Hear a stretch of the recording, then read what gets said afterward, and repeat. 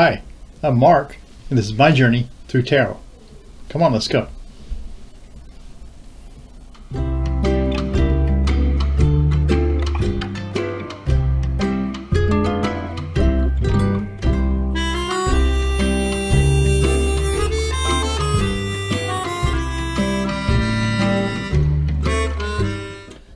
So I thought today we'd do oracle cards, 4 oracle cards, so that you can choose one that you feel will give an answer to your question.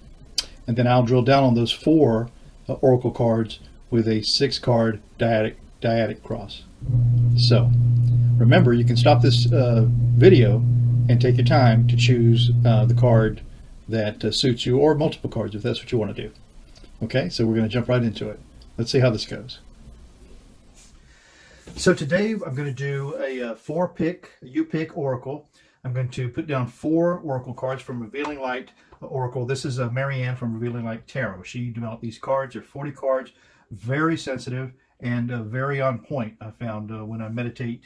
And that's what I've done for you, everyone who's watching. I've put in some time to try to direct this energy to you. After we pick the 4 cards, then we'll drill down on them with the Tarot Mucha. So we'll just start with the Revealing Light Oracle. Love these cards. Marianne did a great job. She put them in a terrific container that really keeps them well, and I enjoy using that. Then the cards themselves have lots of wisdom imbibed in them, thoughtfully drawn by, my goodness, it's too dark in here for me to see the name of the artist, but it's a lovely, lovely deck. There's numerology in here, there's astrology, and just a little something for everybody. My numerology is pretty weak, as is my astrology. So if you see something in these cards that you feel a connection with, then certainly stop the tape and give it some time to sink in for you. That's my 2 cents worth.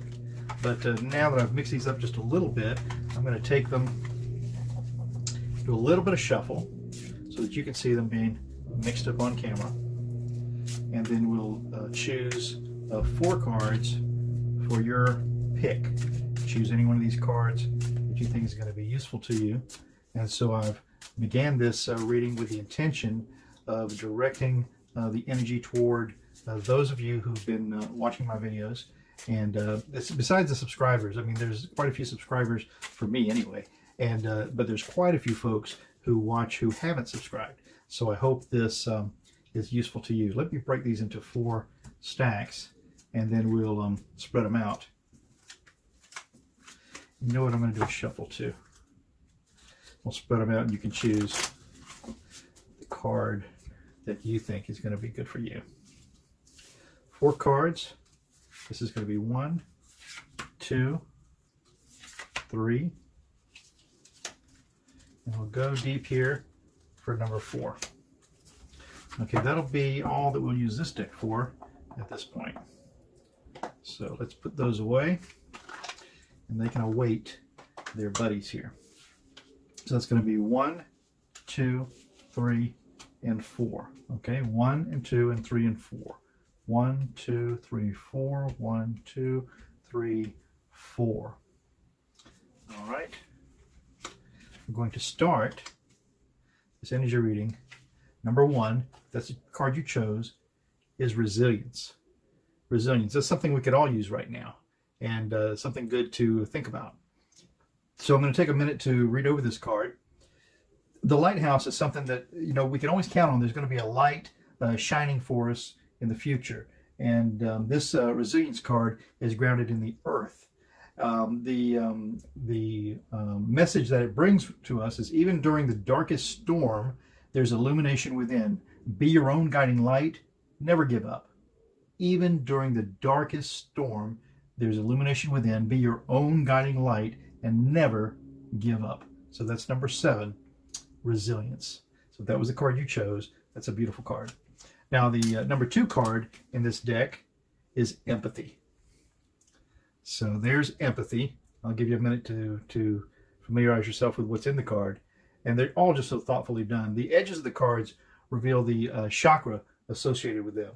And now this card, empathy, the message that we have here, and this card is grounded in water. And the message that we have here is, when we allow our compassion to inspire us, all things are possible. When we allow our compassion to inspire us, all things are possible.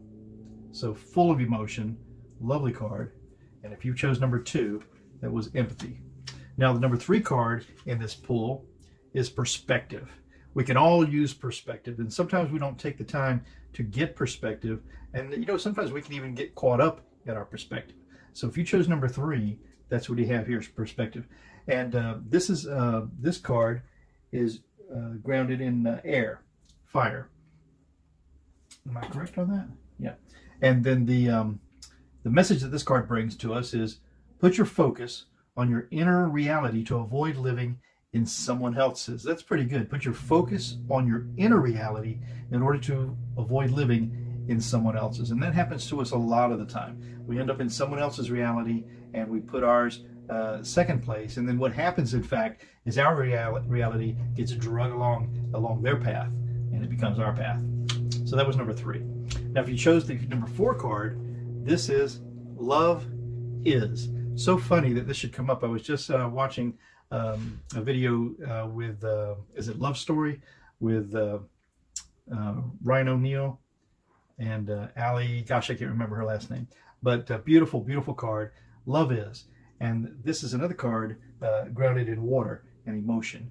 And this says that always hopeful, infinite, and divine, and worth the climb. Love is always hopeful, infinite, and divine, and love is always worth the climb. And we find love in some of the most innocuous places sometimes. We find it in the face of a child, or we find it in the purr of a kitten, or we find it in when we see someone being loving to someone else in our perimeter, or even outside of our perimeter, and we happen to be lucky enough to look onto that.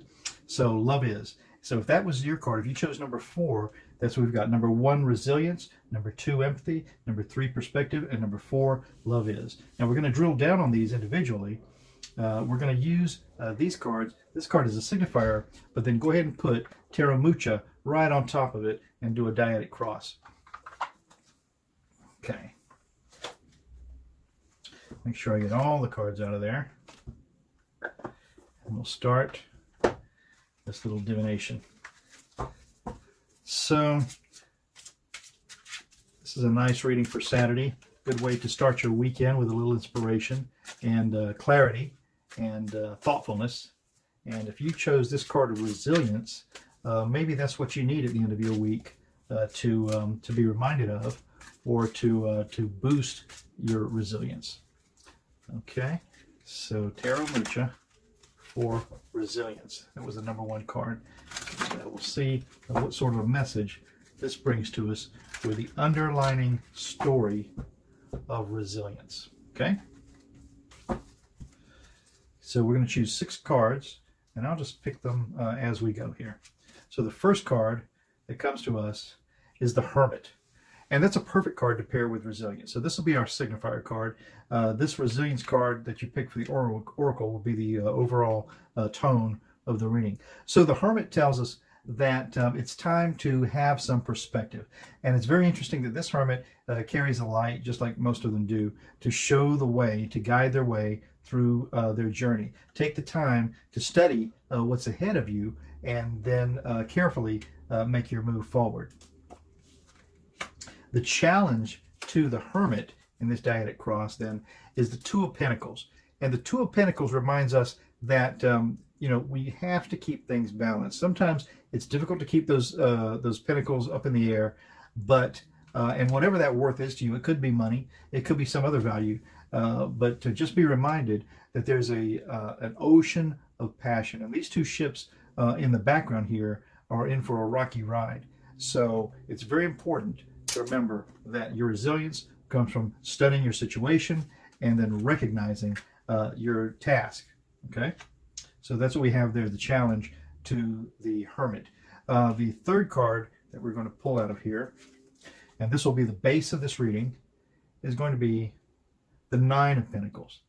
And the 9 of Pentacles speaks to us of really having everything that we need to move forward. And the Pentacles, you know, it can be money, but it can be whatever's of value to you in this decision that you're trying to make. Sometimes money is kind of the last thing. So there's some other value, some deeper value that you may need to tap into.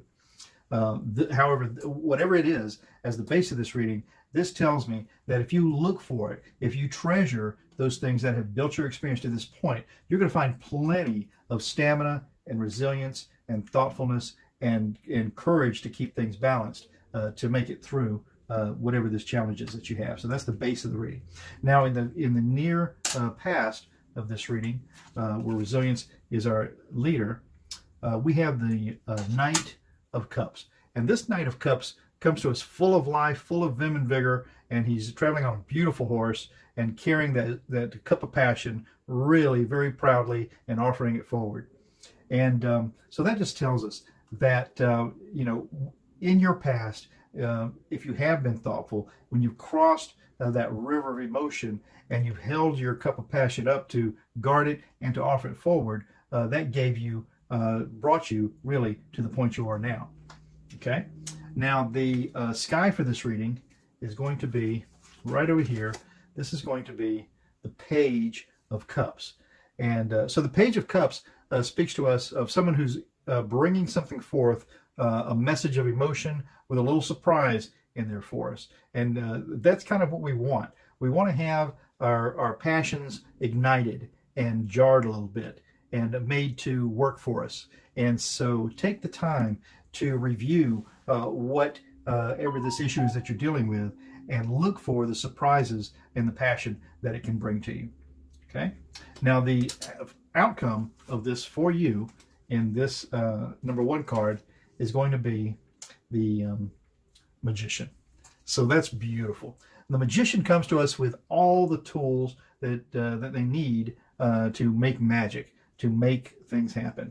And once you've taken the time to study your situation, once you've recognized your resilience, once you've balanced the balls in the air, then you can choose what it is that it's going to take of the cups, the sword of truth, the wand of making things happen, the value in the situation. You'll be able to make the right choice in this question, no doubt. So for resilience, that's what I've got. It's a beautiful card. You are resilient. You do know what you have to study. It will be a challenge to keep things going. You have what it takes to do it. You've been through these sort of things before, and you know how to navigate those troubled waters. Look for the surprises and embrace them, because there's always a happy outcome if you look at it the right way, and you'll have everything you need to get through this question. I feel very, very certain of it. I think it's a beautiful reading for number 1. So we're going to put resilience aside, and we're going to move on to number 2. Okay. Number 2, in this case, remember, was empathy. Grounded in emotion. When we allow our compassion to inspire us, all things are possible. So remember that. That's what we have as the base, the signifier, the self, really, of this oracle draw. And then we're going to take these Tarot Mucha cards, get them a little mixed up for you, and we're going to move on to the energy for those of you who chose number 2, for whatever issue that is that you're dealing with. Okay, we're going to shuffle these up a little bit, maybe just twice for number 2. And then we're going to jump in with a dyadic cross reading if you chose number 2. The signifier for this draw then is the 4 of Swords. You know, the 4 of Swords also tells us to take a beat, study the situation, understand at your peril of moving on too soon what you need to do to make the best use of your empathy in this situation. So that's the signifier, taking some time. The challenge to that then is going to be, let's see, this is the Chariot. Okay, moving quickly. So remember that the Chariot is a card of really getting things done. It tells you that this is going to roll forward, and although you have had to take the time to understand what's going on here, your empathy is going to help you really bulldoze through this situation. Okay, so that's the challenge to really taking a rest, is that things are going to want to happen quickly, and you can keep up with it. Just focus on your empathy. The base of this reading then is going to be the Three of Pentacles. The Three of Pentacles is always telling us to work together, to make a team out of what it takes. You may have to pull some resources or some value or maybe even some other people in to help you decipher this issue, but they're there. Everyone you need is available to you to make this happen. Someone has a plan, you have the skill, and someone else has the thoughtfulness to help you get this done. So that's what's happening here if you chose number 2. The recent past for this drawing then is going to be the Page of Pentacles. Now the Page of Pentacles, you know, he brings the value to court and says, you know, this is what I have. This is what you can deal with. And when someone comes to you with some proof or some value, you want to use everything that's within you, including your empathy, to determine how that would come forward. And I think you've already accomplished that piece. You've gotten to the point to where now you need a question answered. In the sky for this reading is going to be the moon. The moon? No, this is the Empress. This is the Empress, and the Empress comes to us with all the knowledge that she needs to get things done. So that's the sky of this reading. You want to aim for the very highest outcome, everything you possibly need in this situation, okay? The likely outcome of this reading for you then is going to be, okay, so this is death, and death isn't death. Death is the end of a cycle, and very likely, if you're involved in an empathetic situation, you're going to have to realize that for anything to start, there has to be an end of what was. And so don't be worried. Don't be afraid to end a situation and to start something new. And you know, you can end a situation and start something new with the same situation. You know, it doesn't have to be a complete wipe the slate clean. You can get going again on a new tack in an issue that you're dealing with. So that's what I see here if you chose number 2. Deal with it with empathy. Okay, so we'll put that away. And now we're going to concentrate on the third card. If that's what you chose, card number 3 is perspective, which is telling us put your focus on your inner reality to avoid living in someone else's. So, you know, and so many times, that's what so many of us do for the people around us that we care about, that we love, or that we're responsible for or responsible to. So get a perspective and live in your own perspective. So we'll do a quick shuffle of these cards and see what the answer will be for us in regard to having perspective. So we'll do just 3 shuffles of this. We'll put the cards out and we'll start this divination. The signifier of this reading is strength. So if you to get this perspective, plant your feet, tame the beast with kindness, and you'll be able to see where you have to go with the situation. So muster up your strength first. The challenge to this, however, is going to be the Two of Pentacles. And again, whenever we're trying to get a perspective, you know, we're absolutely trying to weigh this against that. And so recognize that. That's your challenge. Deal with it full on. Don't ignore it. The base of this reading, however, is the 8 of Cups. Now, the 8 of Cups tells us, you know, sometimes, and it looks like this is what's coloring this whole decision, is moving on from something that holds some value for you, some emotional importance, some passionate worth. And so you want to make sure that as you're moving on, you recognize that you're leaving behind and give it its due. Okay? So that's the perspective. Recognize what you're moving on from and try to see what you're moving on to, because in the past of this situation was the King of Pentacles. And the King of Pentacles is telling us someone who has been in charge of their value. They've had complete control. And sometimes we don't even realize that we've had complete control. It takes us to step back and get a perspective to see that we were guiding this thing all along.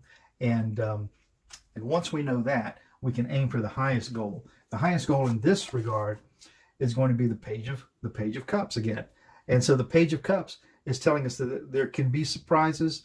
Some information is going to come forward. It's going to be compassionate information, and it may be subtle, but there will be something there that's going to help you focus on that perspective. And then the likely outcome for all of this then is going to be this final card, which is Celebrations. And Celebrations, it's a beautiful card. You've got three lovely maidens having a beautiful celebration with 3 cups. And so whenever we give the situation its due, you can come out of this in a hopeful way.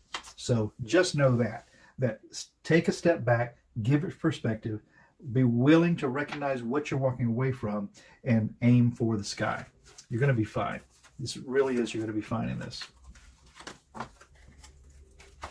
The final card then is the 4th card. If you chose number 4, this card tells us that love is always hopeful. Love is infinite. Love is divine.